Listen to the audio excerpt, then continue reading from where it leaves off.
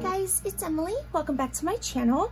So I've had some amazing suggestions from my very clever subscribers, and you guys are awesome. Let me just say, first of all, the response to this, these crocheted items has just blown me away. I think that they're amazing, but I'm glad that you guys liked it too. So because of that, I kind of, tried to branch out and do some different things.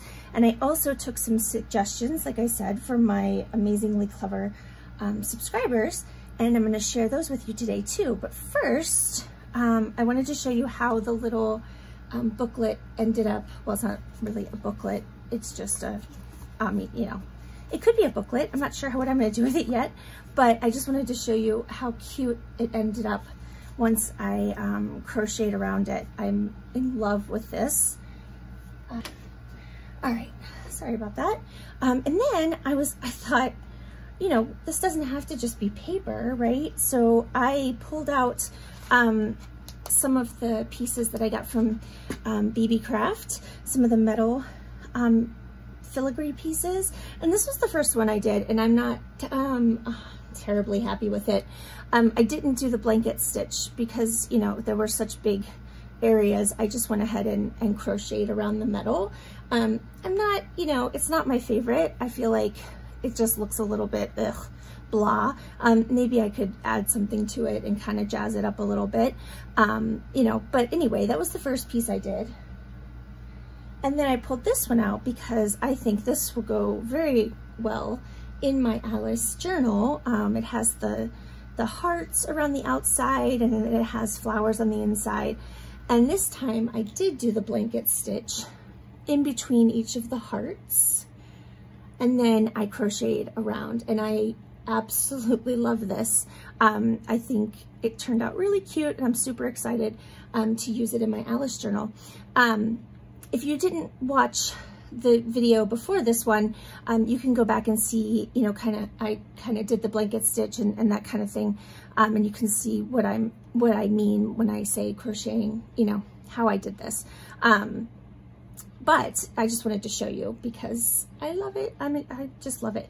All right, so now let's get to my amazingly clever subscribers. So Diane Duncan gave me this idea. So if you remember in the last video, this ended up only having 2 shells, and I didn't like how it looked at all. And the more I looked at it, the more I disliked it. So Diane's idea, and I did that, and I'll show you on the back so you can kind of see what I'm talking about, was to just add another crocheted cluster or shell on top of the 2 that I already had. And that helped. That really helped a lot. But then I was kind of left with sort of like I don't know if you can see, sort of like just kind of a gaping area here in the middle where I, crocheted the extra shell. So I just added some fabric and some lace and some flat back pearls. And now I don't hate this piece anymore. I really like it. So thank you, Diane, for the idea of the extra shell. That was, that really, really did help. And it probably would have been fine just like that, but I get carried away. So if you find yourself with an uneven number of shells due to, the space you have and, whatever, just add another one on top, or add another row or whatever. And that was a great idea, Diane, so thank you. The next 2 ideas I'm kind of combining into one here. Cindy Henry had an idea that just kind of exploded when I heard it in my brain. I was like, oh my gosh, that's so perfect. So I'm gonna do it. I'm just gonna do it for the first time right here. On camera. It's probably not the best idea. But her idea was to add little beads to the blanket stitch. So I'm gonna do that. And Nell Covington gave me a tip on the blanket stitch. Now, when I demonstrated it in the last video, I started here in this far left hole and I went this way.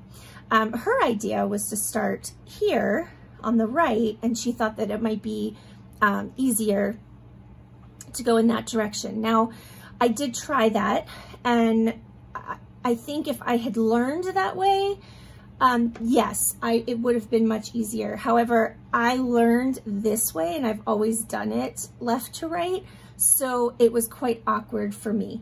But I think if you're just starting out, you know, and you're just learning the blanket stitch, maybe it would be easier to go from right to left.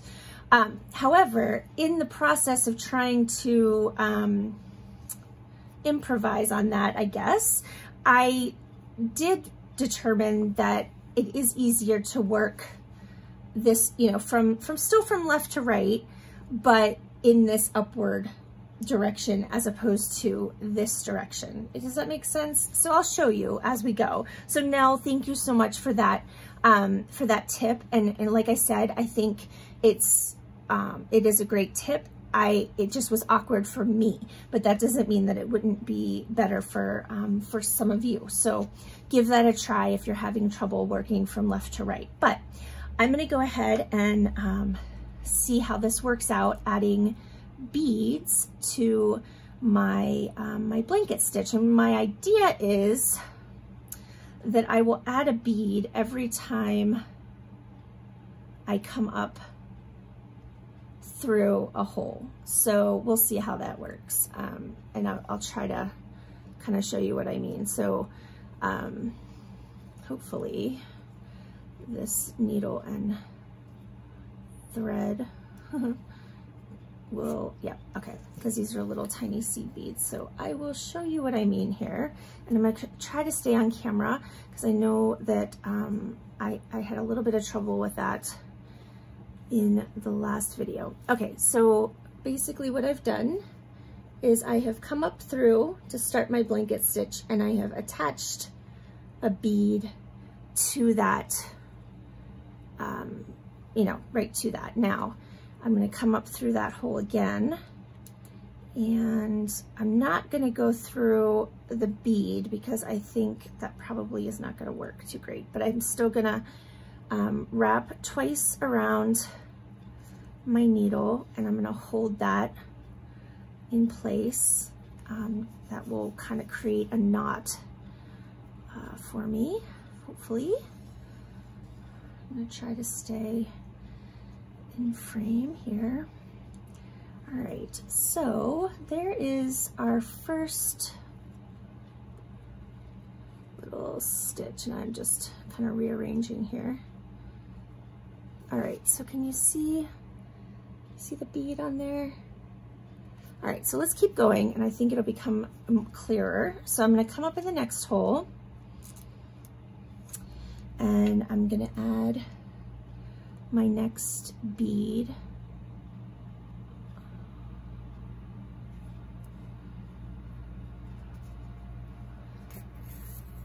Okay, and when you do the blanket stitch, remember that you want, I'm gonna get that out of the way here. Come up, you're always gonna come up from the bottom, and then you're gonna have this loop, and you want to go through and back down with that loop. Now, I just wanna make sure that my bead stays here. So I'm just kind of holding that with my thumb and kind of just moving it as I go. It's a bit fiddly, but I think it's gonna look really pretty. All right, so there we go. So there is our first little blanket stitch. We've got beads there. All right, now we're gonna come up through the next hole, okay? And we'll add the next bead. I'm gonna hold that.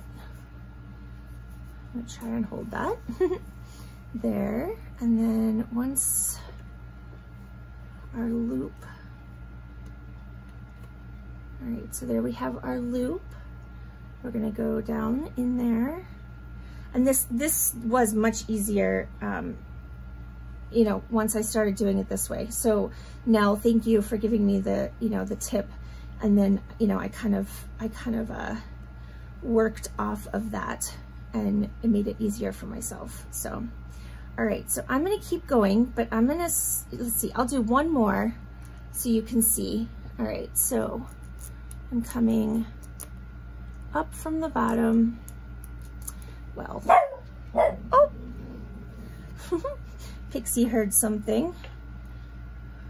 All right, so I've come up from the bottom with my needle. I'm gonna add my bead here, like that. And I will pull that through. And then once I have my little loop here, I'm just gonna put my needle through that and come back down. All right, so I'm gonna keep going, and I will, I'll speed this up a little bit so that, you know, you don't have to watch all the fiddly work. And then I'll show you what it looks like at the end.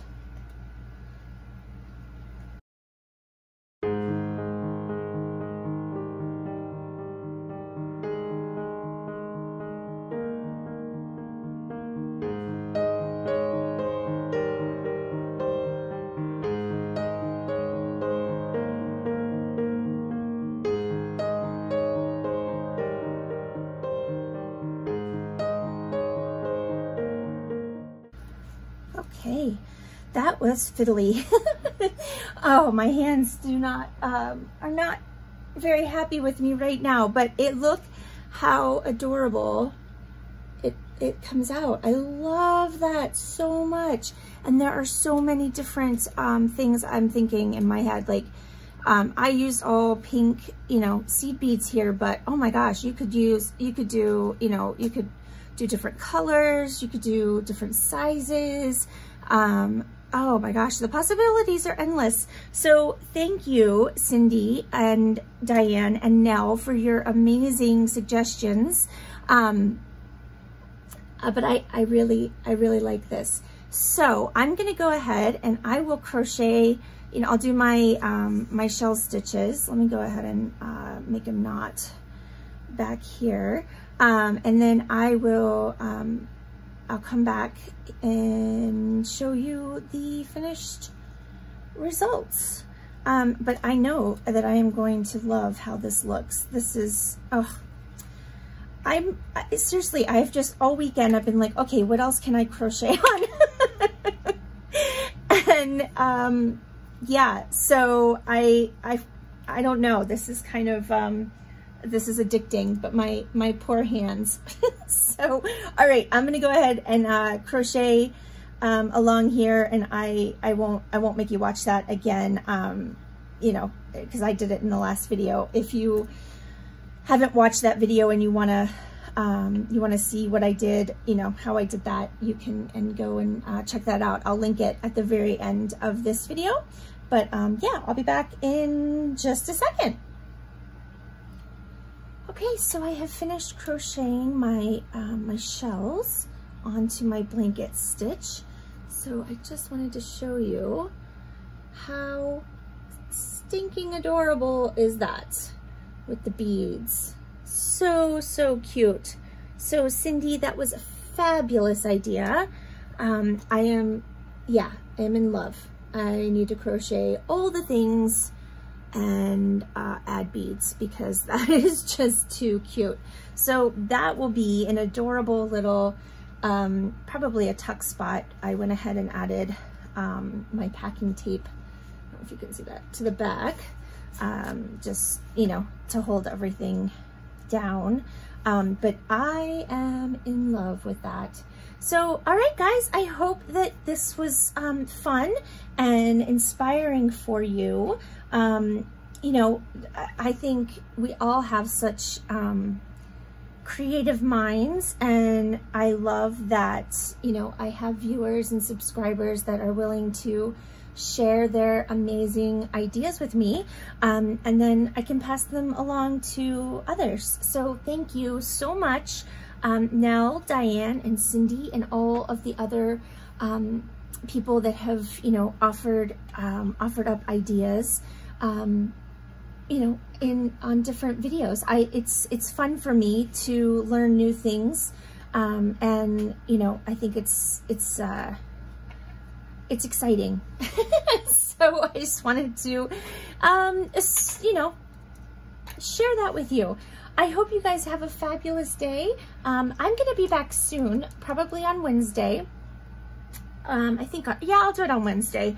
I have exceeded 2,500 subscribers, and I did say a few videos ago that when I got to 2,500, I would do a giveaway. And this is going to be a very special giveaway. And I was inspired by Junie Desiree. I think that is how you say her name. And if you, I will, in the giveaway video, I will link to her channel. But anyway, she did something really fabulous, and it just inspired me to do something similar. So, well, kind of the same actually. Anyway, so stay tuned. If you aren't already subscribed, hit that subscribe button and the little bell so you don't miss out when I make that announcement, and it will be this Wednesday at some point. Yeah. All right, guys, have a fabulous day, and I will talk to you soon. Stay safe, stay healthy, and take care. Bye.